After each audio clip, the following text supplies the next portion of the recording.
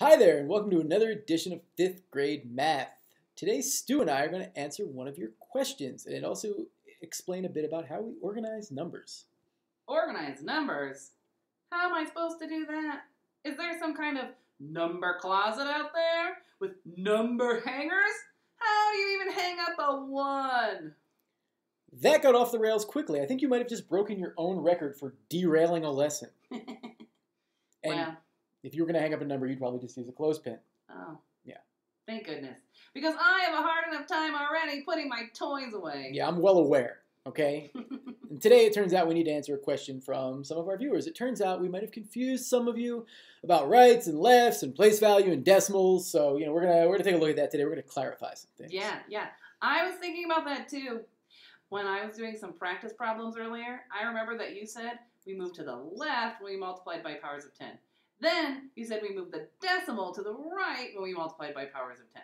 Then I couldn't remember which way was left or right. Then I went and got a snack instead. Well, getting a snack is usually a pretty good way to help yourself get through some problems. Because even if the snack itself won't solve the problem, it's good to, it'll help you reassess things. Yeah. Because it's hard to solve problems when you're hungry, Snacks forever. Yeah.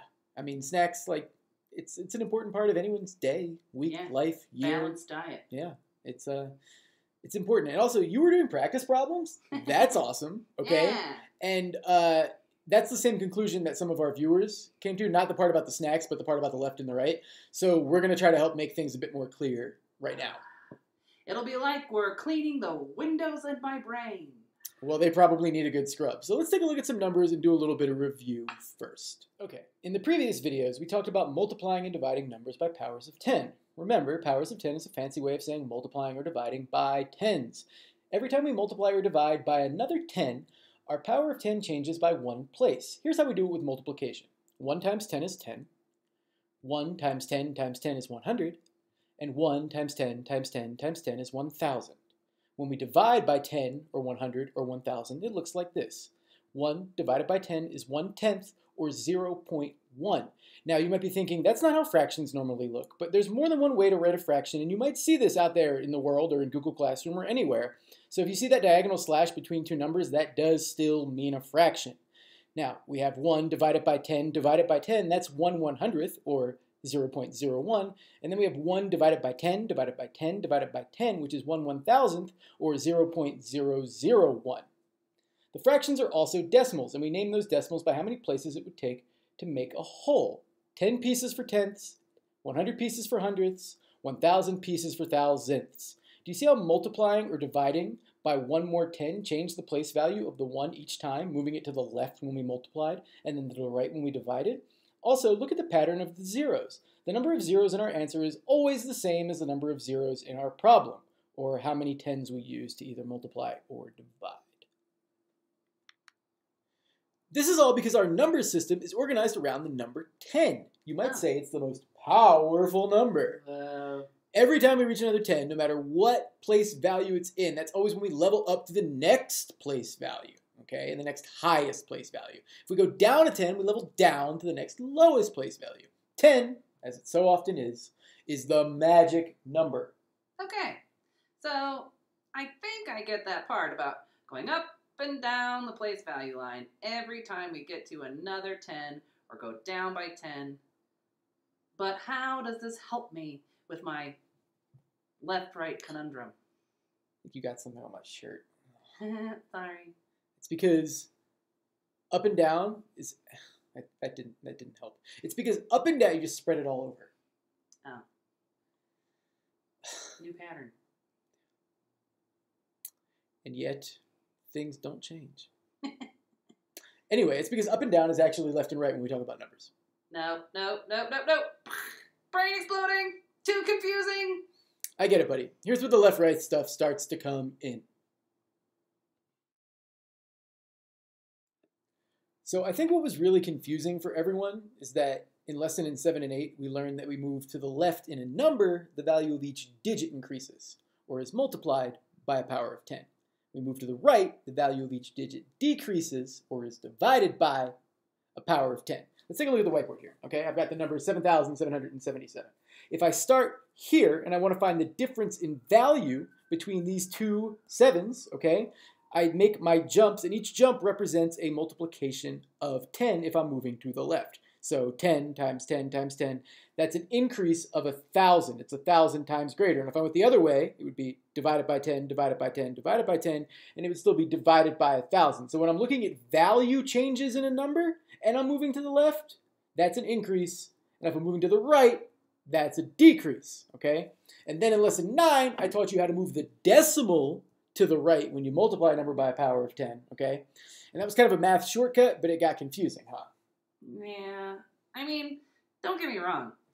I'm a huge fan of shortcuts, but left and right is really hard to remember. I know, and we can tape some numbers, well, not numbers, letters to your desk so you can remember it better. When I was a kid, I used to add birthmarks on either hand, and I knew which birthmark was my left and which birthmark was my right, because if I didn't know that, it would have taken me years to figure it out. Like you can see this little one right here.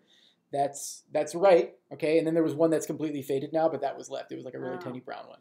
So whatever you can do to help you figure out left and right, whatever trick you use, if you use your hands like this, because like your left hand makes an L, okay, and your right hand is a backwards L, so it's the right. Like it's really important to know your left and right, and there's definitely nothing wrong with having it taped on your desk. Are you raising your hand, or are you just trying to figure some things out? I'm just looking for birthmarks.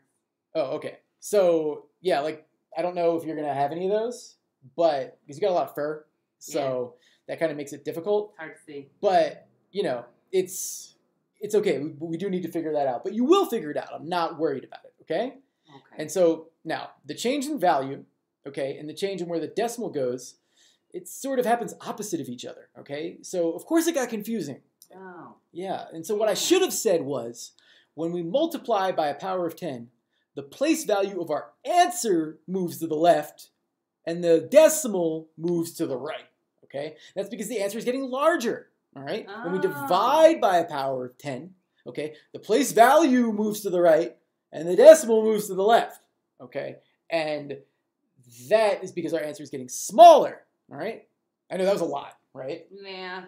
I mean, I'm a little exhausted just going through that. But I promise that all of you, including you, me, will be able to understand this. Okay? Oh, okay, I'm ready. Let's do some practice. Okay, let's take a look. Okay, Mr. Manila, I'm ready to dance with these numbers and do a boogie with the decimal. What? I'm ready to learn my steps. To the left, to the left, to the right, to the right. Okay, well then, watch this decimal boogie on down the road. Here's an example problem. 378.6 times 10. Before we start, notice that the 3 is in the hundreds place and the decimal is between the 8 and the 6. We're going to multiply by 1 power of 10, so the decimal is going to move to the right, and the place value is going to move to the left. So now the 3 is in the thousands place, and the decimal is after the 6. Our answer makes sense because when we multiply by a 10, it should increase. Whoa, the windows of my mind are wide open right now. Just watch out for birds, dude. Let's go back to what we started with and try it with 2 powers of 10. In other words, multiplied by 100. Okay, so we have 378.6 times 100. Again, 100 is 2 powers of 10. It has 2 zeros, so that means 2 jumps. The jumps are the shortcut way to multiplying powers of 10. The place value will jump 2 spaces to the left, so the 3, which is now in the hundreds place, will actually move to the 10,000s place. And the decimal will move 2 places to the right. But there aren't enough spaces! We need a hero! And we got one. First the moves, and now we fill in that place value space with our hero, 0.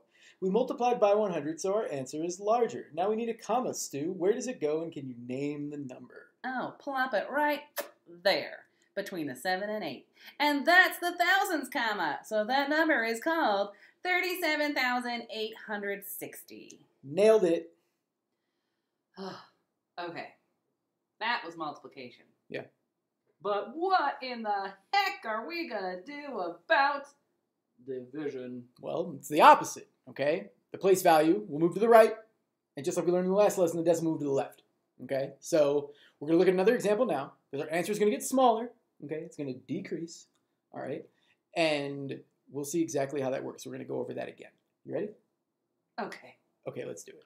Let's use the number 4,889.5 and divide it by 10. That means we would be splitting that number into 10 equal groups, so our answer will be a smaller number. Watch how the place value of each number moves to the right and the decimal moves to the left. It worked!